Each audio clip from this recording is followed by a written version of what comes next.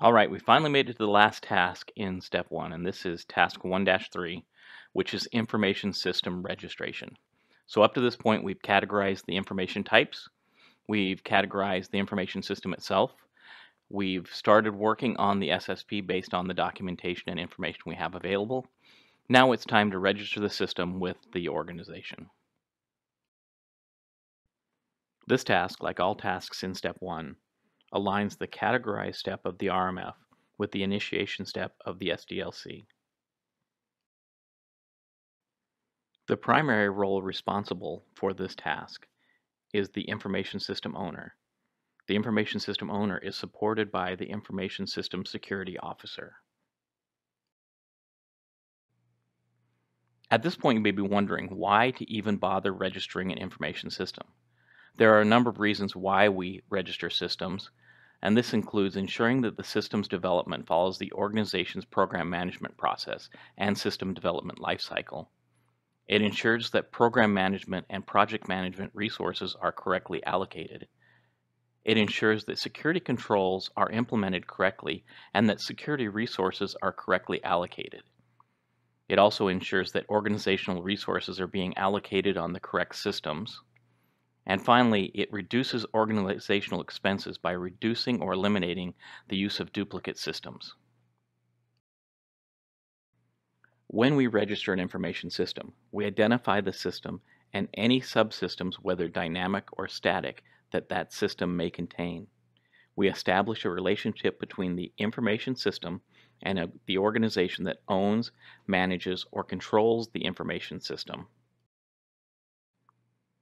And we inform the organization of the existence of the information system, the characteristics of the information system, and the security implications of implementing the information system. When we register an information system with the Program Management Office, or PMO, the PMO can assign resources, including project managers, or PMs. PMs will ensure that the system is developed in compliance with the organization's SDLC, or System Development Lifecycle. The PM will also ensure that the system stays on track by meeting milestones and system requirements. The registration of a system is a check and balance to make sure that this happens and that program management resources are allocated correctly. The PMO will also ensure that the system has been processed through the organization's security department or security processes to ensure the correct security professionals are assigned.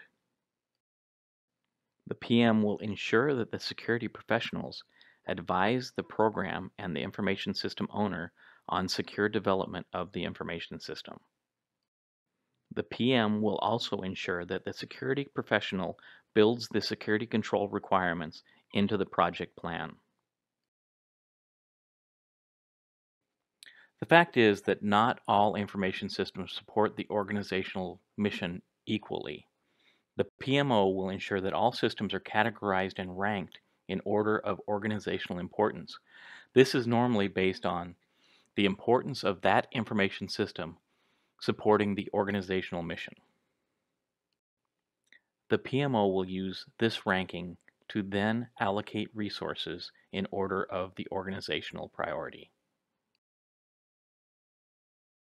Building and maintaining duplicate systems that accomplish the same mission, often with the same hardware and software, normally costs organizations a lot of money. The PMO will ensure that systems being considered for development do not duplicate systems that are already in development or have already been built. If the organization owns or manages an information system that can accomplish the same mission of the system being registered, the PMO will direct the system owner and the information owner to validate that the existing system cannot be used. The PMO will also validate that there's not a system under development that will accomplish the same mission as the system being registered. An overly simplistic example of a registration form is one that's being presented by the fictitious Department of Social Media. This simple form has two halves. The top half is completed by the system owner, and the bottom half is completed by the PMO. In the top half of the form, the system owner identifies the system name, the system acronym, the department the system will support, the system owner, and describe the system, including the system's categorization. The bottom half of the form will be completed by the PMO and returned to the system owner.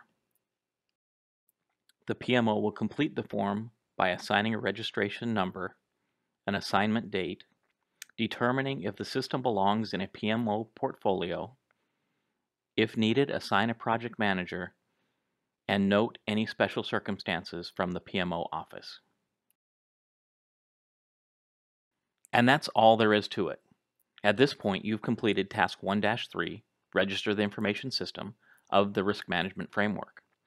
You should have an understanding of this task's alignment to the system development lifecycle, who is responsible for this task, the importance of registering the information system, and have a high-level overview of the registration process. This presentation is part of the Cyber-Recon RMF Lab. In addition to these videos, the lab uses multimodal instruction to drive home the RMF process through the use of videos, learning games, practice quizzes, weekly instructor interaction, an updated RMF book, an updated RMF lab guide, and hands-on experience in a simulated live environment where you practice the techniques you're learning. For a limited time, we're allowing full access to all of the resources available in Step 1 of the Cyber-Recon RMF Lab. Click the tile on the right to understand more about the RMF Lab and see how you can gain access to Step 1.